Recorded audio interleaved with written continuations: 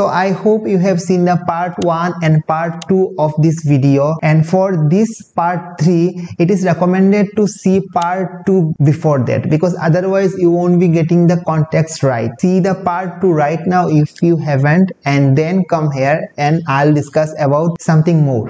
So let's get started.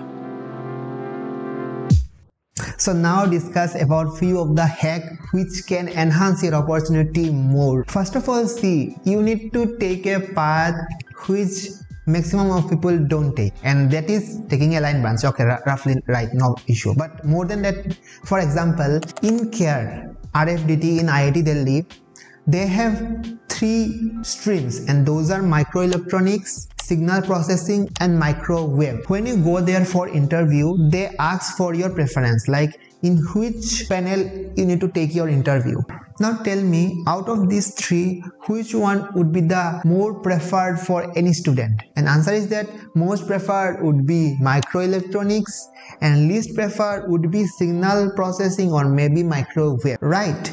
But see, if you choose microwave, then in that choice only you have eliminated most of the competition, right? And obviously you need to know everything, right? If they ask you about Maxwell equation and you don't know anything, then I think it would be nonsense to just select microwave as your interview panel to eliminate those competition. And few people will be wondering, like in CARE we have 3 streams and signal and microwave won't be having the same opportunity as your microelectronics.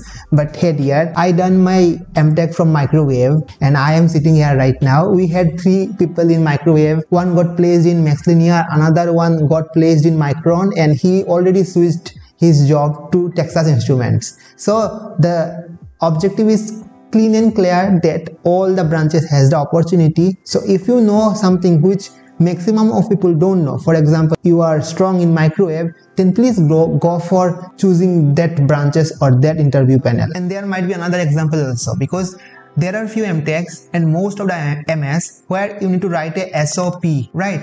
And most of the students just feel lazy and they don't apply for that opportunity because they need to write SOP, they need to scratch their head. So there, if you have a low gate score, you need to apply without any fail.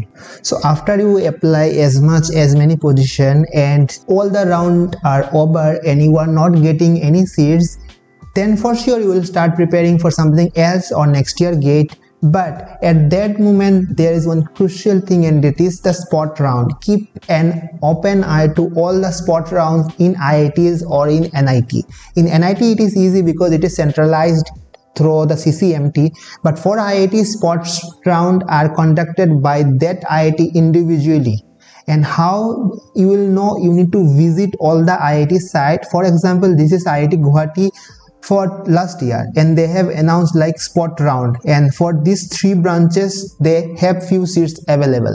So you need to keep an eye to all the IIT sites if they have some vacancy after those general rounds, because at those special round or spot round you won't be believing how cutoff could go low. So keep an eye till the last moment. And again I am iterating, please apply to as many as positions, and I'll give you a challenge, apply for 100 positions. If you can do that, please comment it down and motivate other also to apply as many positions as possible. It will take you 2, 3, 5 days for sure, but it will define your future, my dear. So please apply for as many positions as possible.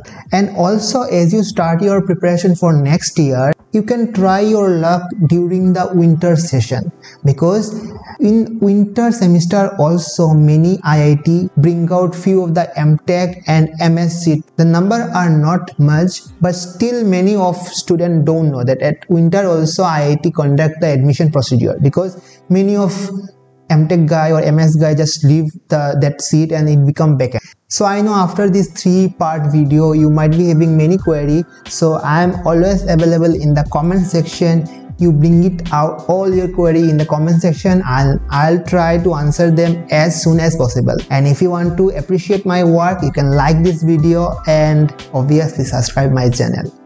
So I'll meet you on next video. Till then, tata, bye bye.